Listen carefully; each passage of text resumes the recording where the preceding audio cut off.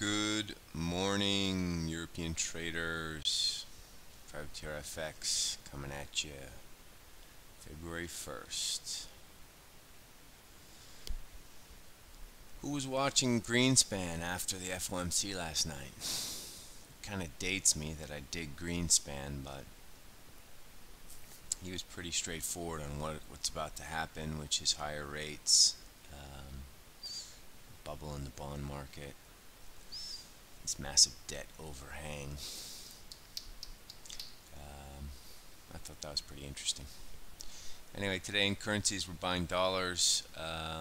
This dollar Swiss line now comes into play, 93.37. We're already long some dollar yen from yesterday after FOMC. We will be adding just a little bit, trading around the stops at 109.78, and then we'll be trading it towards the 110, but we're core long. We think this is going to break out. It's 50 right now. It's just breaking new highs right now. 51 the high. Getting long dollars today, first day of February. We have this yesterday's low was 87 after the FOMC. Definitely some bids there. Chop through that. The important point, of course, is 123.37. We all remember that from last week. There was a nice correlation euro-dollar and euro-Swiss last week, and that was what turned euro-dollar. This looks like going to come into play maybe for non-farms tomorrow, so I'm not sure we're going to get there today. But long dollars is the trick. As far as cryptos are higher. Just looking at the schedule here real quick. Cryptos are higher. Bitcoin got down to 95.76, which means anyone at 9,400 did not get filled. May or may not have been us. Same things in play here. Everyone's talking about this massive downtrend in Bitcoin. Yeah, it's a downtrend for now, but I still think the money to be made in Bitcoin is buying low ones, trading around it, waiting for this trend to change, and being core long at a very good average.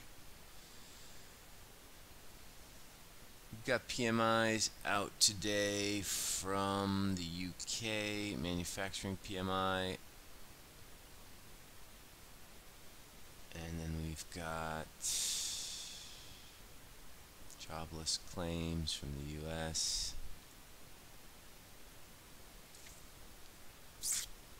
And manufacturing PMI from the US. And ISM out of the US.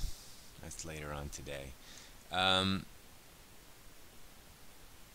was I? Oh yeah, equities. Equities bounced yesterday. Into that low of 13. Then we had a very strong bounce. This looked like the last of the famous month-end rebalancing selling. We took ours back at 21.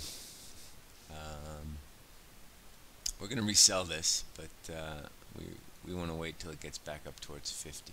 So equities are a sell. Just have a look at the dailies. This might look like a turn bar, but as long as we stay below this high here, 28.58, we are bearish equities. So just to recap, buying dollars today, dollar yen and dollar Swiss in particular. We think yields are going to go higher today.